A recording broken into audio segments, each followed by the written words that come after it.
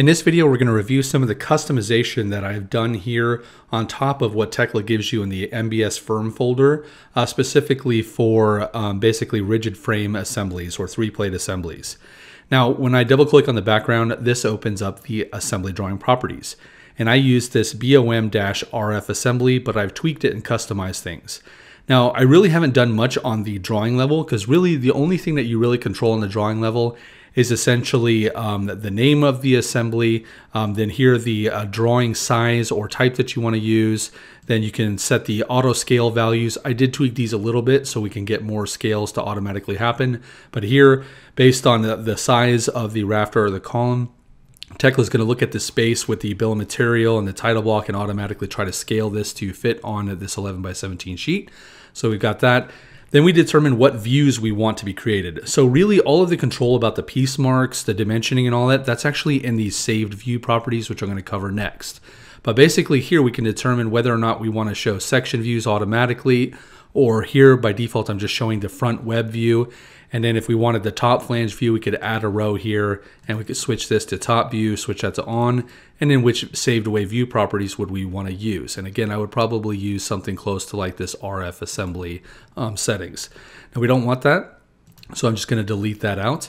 And then, here we have section view cutting, like, basically the labels and the size of the arrows and things like that. What's the start letter for our detail call outs and things like that. So that's it. That's pretty much all you're doing at the assembly drawing level.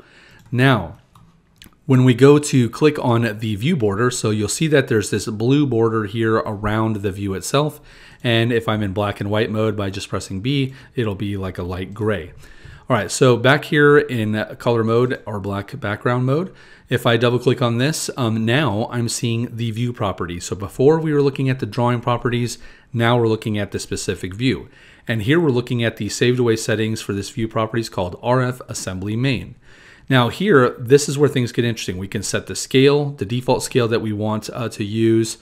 We can set all of the dimensioning rules. So I'm not going to explain all these thoroughly in this video, but I just want you to see sort of where things are at in Tekla and the difference between drawing properties versus view properties. So all the dimensioning controls and settings are in here. If I go, for instance, to clip running dimensions, we'll see that this is a dimensioning type filter. So it's looking for a certain type of part in order to do the running dimensions on. So if I click this edit rule button here on the right-hand side of the dialog box, it'll open up the rules.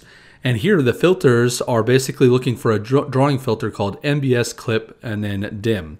Okay, so I'm going to go look at this filter here in a second, but I want you to see that basically underneath here, these are all the different settings and controls for automatically dimensioning basically these clips on this drawing. So it's filtering out, looking for parts that match this filter, and then using these dimensioning settings.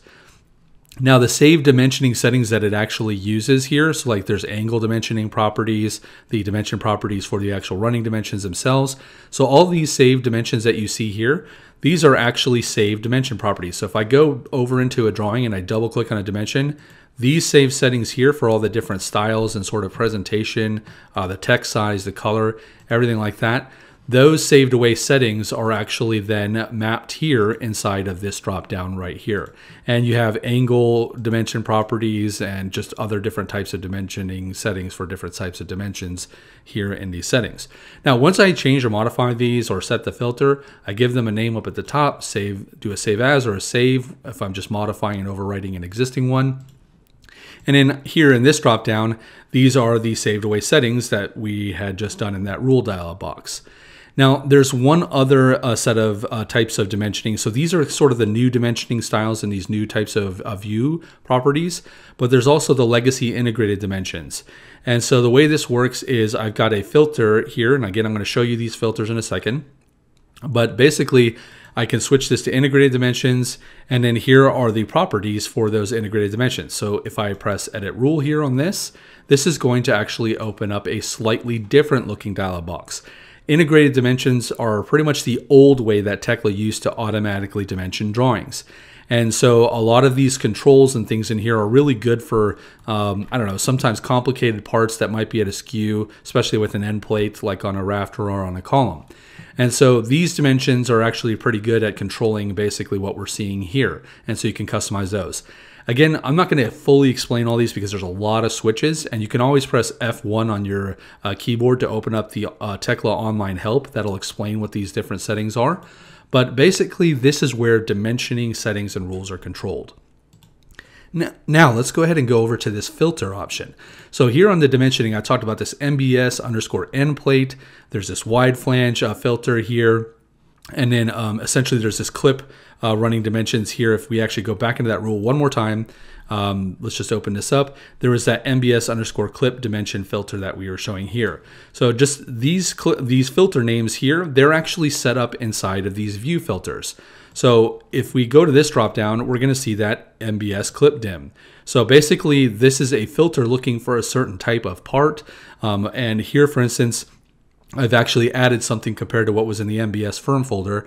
I basically said as long as the part mark does not equal SC2, then go ahead and dimension this, because SC2 plates in this particular client setup is essentially the bottom flange brace gusset.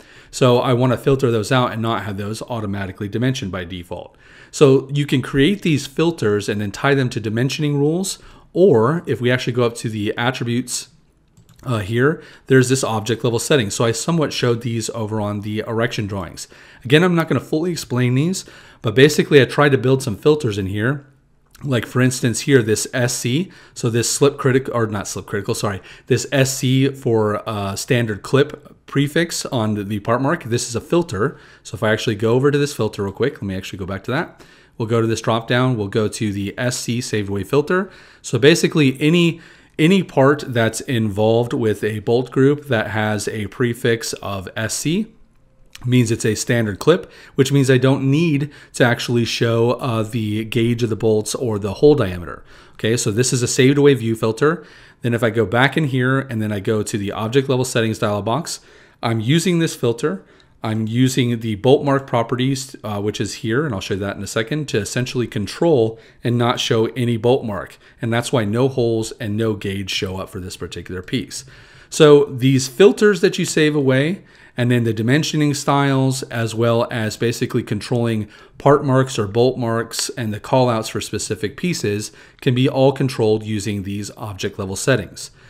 Now, if I go into part mark here I have the main part, and so I'm showing for the main part, which in this particular case is a web, and it's showing the assembly mark for that first web, and there's only one web on this rafter, but if you had multiple web parts for splices, the first one towards the bottom is going to be your main part and show the assembly mark. Then for secondary parts, this is where I can actually control and show the submaterial mark, and that's why I see like SC or IF for inside flange and OF for outside flange. And then there's this near side, far side control. And that's why I'm seeing like near side or far side of the center of the web, because that's the center of the main part.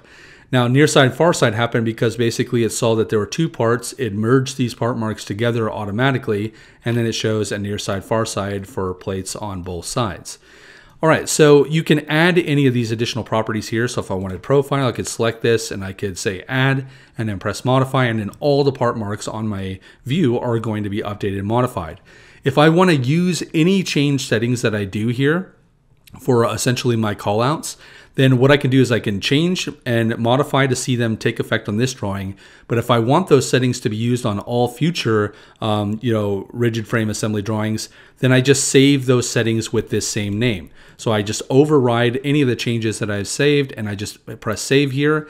And then what will happen is, since those saved view properties are again mapped here in the drawing properties, RF assembly main, then essentially I don't really need to do anything here because I just overwrote the settings with the same name.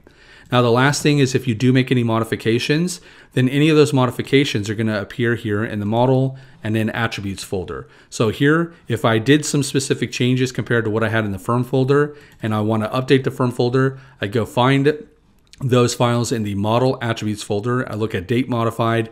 I just go find those setting files with the same name, and then I copy them into my firm folder to take what I modified here and have it work for everybody else in the company. Now, one last thing I wanted to showcase is talking about welds. And I'm going to go ahead and do that in the next video because model welds can essentially be turned on and off, but sometimes they tend to overwhelm the drawing compared to what most folks are used to seeing with metal building drawings, especially for 3-plate. So in the next video, we're going to go ahead and talk about that.